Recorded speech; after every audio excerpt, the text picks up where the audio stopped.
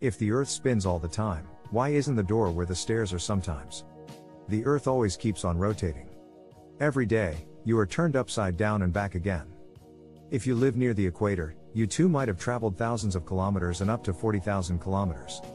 At the equator, the Earth is rotating at about 1,675 kilometers per hour, much faster than an aeroplane. But if you are standing at the North Pole or the South Pole, you just have to turn at that point. It is the point around which the Earth revolves. This is called the axis, like the axle of a wheel goes all the way through the Earth. Earth is rotating on its axis. Earth rotates on its axis once in a day. This is why we see the sun rising in the east, because the Earth turns in that direction, and so do you. Because it appears that the sun moves across the sky, you could be forgiven for thinking that the sun moves around the Earth. For a long time people thought exactly this. But it is actually the Earth that revolves around the sun, and the rotation of the Earth on its axis changes the position of the sun in the sky. This motion of the Earth also means that on a clear night you will see the stars rising in the east and setting in the west, just as the sun rises and sets during the day. But if you stand at the North Pole or the South Pole and look up, you will see that the stars are moving in a circle above you. This is because the Earth's axis points to a point in the sky around which everything appears to revolve, including the stars. In the north, it is very close to a star called Polaris or the North Star. It is in the constellation Ursa Minor or the Little Bear. It's easy to find if you first look for the Plough, or Big Dipper, which is easy to spot and is part of a constellation called Ursa Major, or the Big Bear.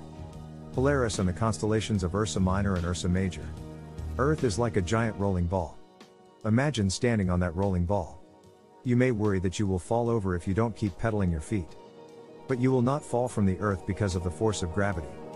It pulls us towards the center of the Earth, and keeps our feet firmly planted on the ground. This is why we call the ground below us and the sky above us. If someone was watching us from space, after half a day the Earth would turn and we would be upside down. But for us the ground is still below, and the sky is still above us. Gravity still pulls us down toward Earth, so we don't feel like we're going up the wrong way. When we look at the things around us, we don't see the Earth rotating, because they all move along with us, held tightly together by gravity. As the Earth rotates, so does the wind with us. This is why you don't feel a steady breeze, like you do when riding a fast bicycle or enjoying a ride on a roller coaster. Here on Earth, your door will be where your door is, and your stairs will be where you last found them. They follow you as the Earth drops, and you don't even feel dizzy, unless you're twirl like a ballerina yourself. After all, the increase or decrease in the speed of rotation of the Earth means. What is? How much reduction in the speed of rotation of the Earth has been recorded by the scientists? Has there been a decrease in the speed of the Earth's rotation before? If yes, then when and how much? Amidst all this, an important question is that after all, what will be the effect on the life of the common people due to the fast or slow rotation of the Earth? If you are feeling that your time is flying by without realizing it, then technically you are right now. In fact, recently scientists have come to know that the speed of rotation of the Earth has increased. Some researchers are watching it very curiously, while some scientists have also released important information about it. In such a situation, the question is, what is the meaning of decreasing or increasing the speed of rotation of the Earth? How much reduction in the speed of rotation of the Earth has been recorded by the scientists? Has there been a decrease in the speed of the Earth's rotation before? If yes, then when and how much? Amidst all this, an important question is that after all, what will be the effect on the life of the common people due to the fast or slow rotation of the Earth? Let us know. In the solar system, the Earth revolves around the Sun and also rotates on its axis. Rotating on its axis, one rotation of the Earth is completed in 24 hours. However, on June 29 this year, a day on Earth became less than 24 hours. That is, the speed of rotation of the Earth has suddenly increased. Due to the fast rotation speed of the Earth, a decrease of 1.59 milliseconds was recorded in the entire day on 29th of June. To say that this shortfall is negligible compared to 24 hours, but its effect in human life is very high. In fact, one complete revolution of the Earth affects the entire duration of sunrise and sunset. For a long time, these major changes can prove to affect the surrounding environment along with humans. The increase in the Earth's rotation speed is a surprising thing in itself, because in the early years of the Earth, its rotation speed was continuously decreasing. When life began on Earth 3.5 billion years ago, a day was about 12 hours long. However, when photosynthesis began in plants 2.5 billion years ago, Earth's rotation slowed further and a day was about 18 hours long. At the time of the discovery of eukaryotic cells 1.7 billion years ago, the Earth's rotation speed slowed further and a day became 21 hours long. In the past centuries, the rotation speed of the Earth has decreased so much that this planet has started completing one round in 24 hours. Every year a day on Earth is longer by 74,000th of a second. Due to this, the time of daylight and night has increased by an average of 12 to 12 hours.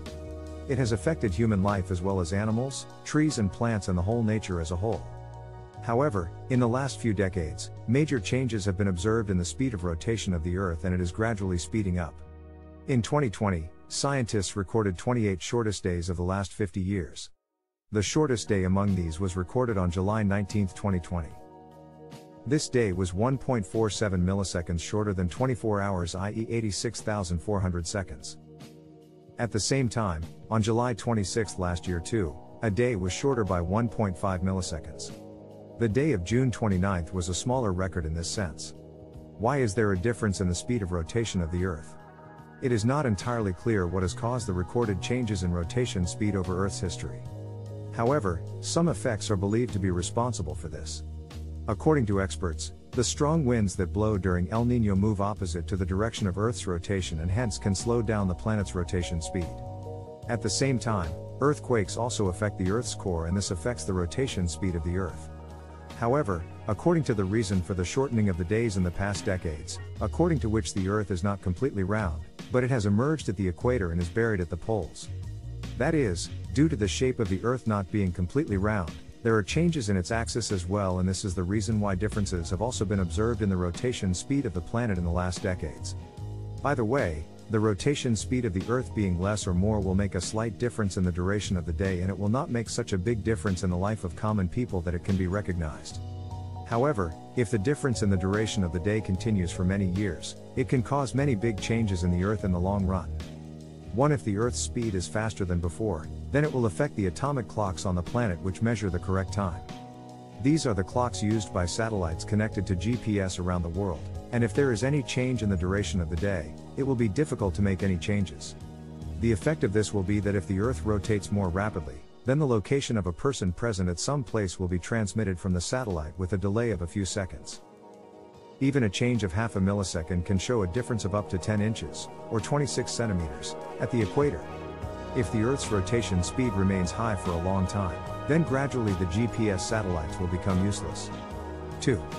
Its second effect will be on the communication devices used by people on a daily basis.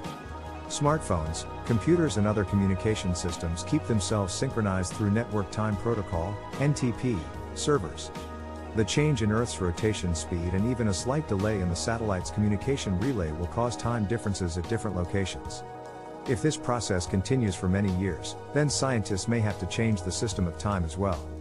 Researchers say that at present, negative leap seconds can be added internationally to solve the formula of increasing the speed of the Earth and decreasing the duration of the day. That is, international time may be reduced by 1 second every few years to compensate for millisecond variations in the duration of the day. Such a system has existed on Earth before. Actually, a year on the Earth is considered complete when it completes one round of the Sun. This period is currently 365 days and 6 hours. But according to the English calendar, a year is considered to be of 365 days only. Now if the extra time taken by the Earth 6 hours is added 4 times, then this time becomes equal to 1 day. That's why there is a leap year every 4 years in the world. This year 1 day is added in February and it is 29 days instead of 28 days.